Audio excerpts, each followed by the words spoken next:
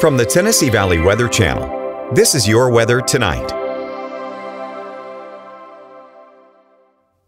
A warm, muggy overnight ahead with temperatures mainly into the lower 70s for the next several hours, dropping toward the upper 60s toward daybreak for a morning low. But most of us here not doing that for several hours still, and a few of us could actually stay above 70 degrees for a morning low. A few isolated to widely scattered showers or thunderstorms possible after midnight here toward the early morning hours.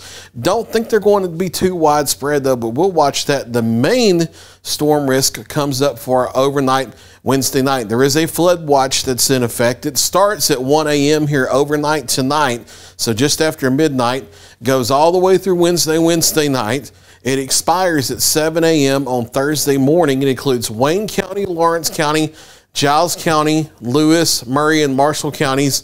In Middle Tennessee, in our viewing area here, the light shaded green counties, as of the time I'm recording this for our Tuesday evening. However, later into the overnight or early Wednesday morning, during the overnight hours, a few more counties could be added in the viewing area. If that happens, we will have that posted on social media for you. But there is an increasing risk for some flooding and flash flooding here as we head, especially into the overnight hours of Wednesday night and Thursday morning. Here's how the severe storm risk breaks down. No, I'm not using the Storm Prediction Center risk because they will update this overnight into the early morning hours tomorrow, but this is in agreement with it.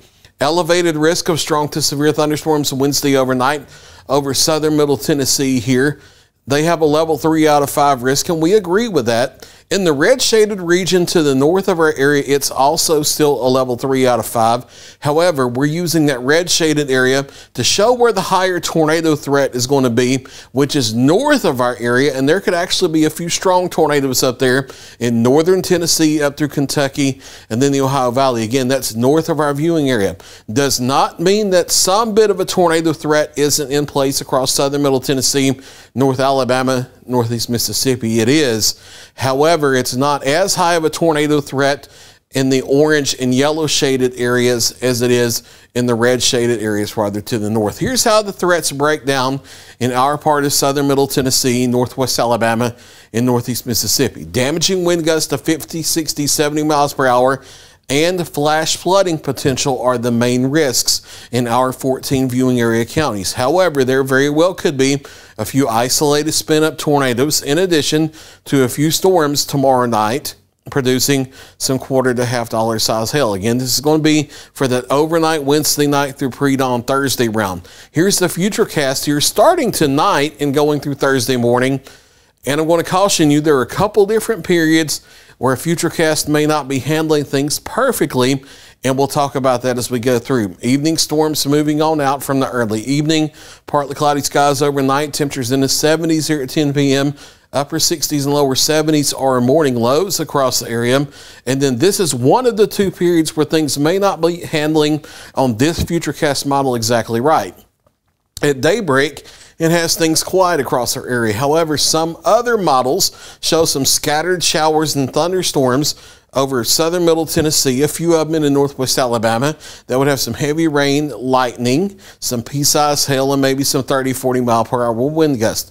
This model isn't showing that, but a few other reliable models are. So even though it's not on this map, a few of those scattered storms like that could be across our area in the early morning hours, shifting north by late morning into midday.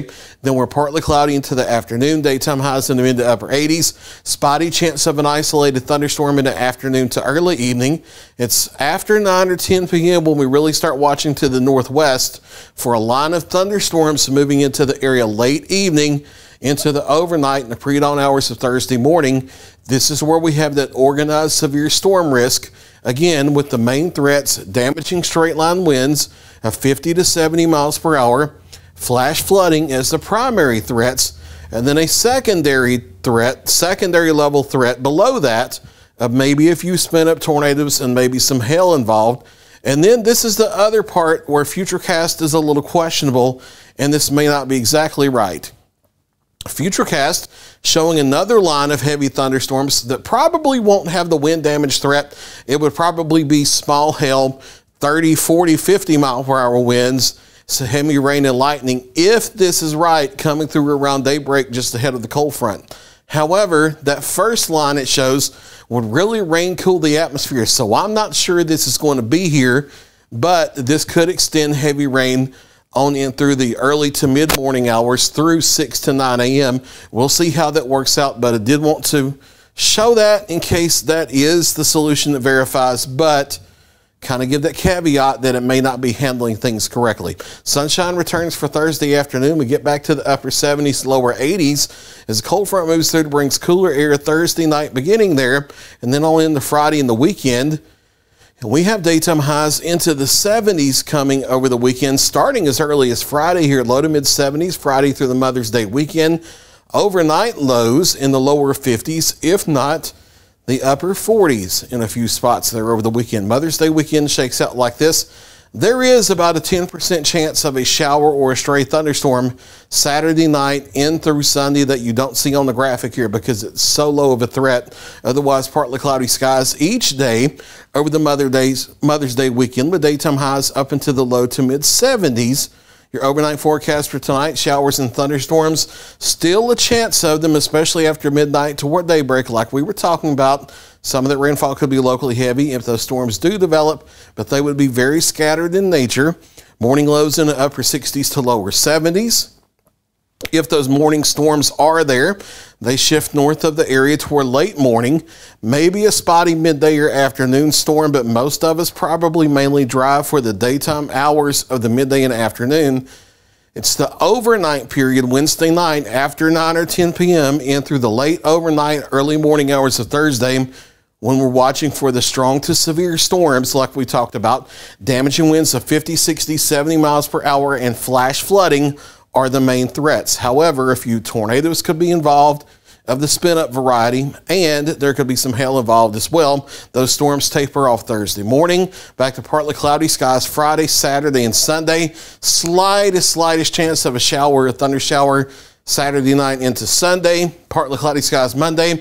A few more isolated thunderstorms toward Tuesday of next week. There's your latest 7-day forecast. Ben Luna's in the Weather Center at 4 a.m. with your Wake Up Weather forecast.